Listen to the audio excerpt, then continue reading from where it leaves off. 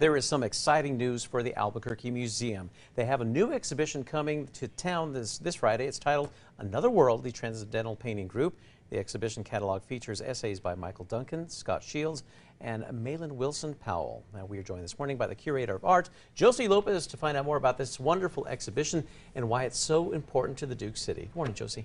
Good morning. Thanks for having me. Yeah. We're excited to have this exhibition here in Albuquerque. What's wonderful about it is that the Crocker Museum actually organized the exhibition, and it's going to be traveling to Albuquerque as well as the Philbrook Museum and the LA County Museum. And so it's really interesting that we have this group of New Mexico artists who were formed here in New Mexico. They were from other places mostly, but the group formed here in New Mexico.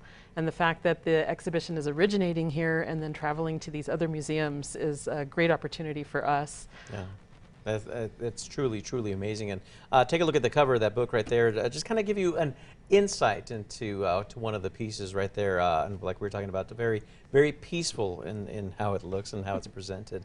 But again, I mean, that's what the Transcendental artists were known for, right? Right. They were making work at a time when many artists across the country were depicting the world in a very realistic kind of way. And so these artists were really exploring how they could use abstraction to explore how not only artists, but the people who saw their work could make connections between the cosmos and the earth and living things.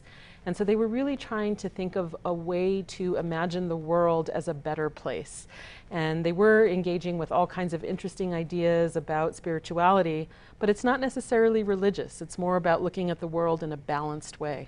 And their era was roughly the 30s and 40s? Right, so it's like the late 1930s, right after the Great Depression. And as I said, many artists were really looking at the world in a different way than they were. And so they were interested in exploring how color and line and the light, they were very, very interested in New Mexico because of the landscape and the light and the desert here. And so those were all interesting elements that were being included in the way that they were depicting the world around them. And again, this is something cool that we can see here, and just one in a string of a number of exhibitions that are featured at the Albuquerque Museum. That it's really cool that we have it here to showcase for citizens of the Duke City. Absolutely, and concurrently we also have an exhibition called Eye to Eye, Self-Portraits from the National Portrait Gallery. So having works of art from the Smithsonian, the Transcendental Painting Group, are collections that are coming from all over the country. And so we're really grateful to the donors who made this show possible, certainly to City of Albuquerque Arts and Culture Department and our foundation. Without them, these exciting exhibitions wouldn't be possible. Yep. And I told Josie just before we came on that I'm still kicking myself that I did not get to make it to the Jim Henson exhibit at the Albuquerque Museum, and it was here for quite a while. I did go one day, but it was closed.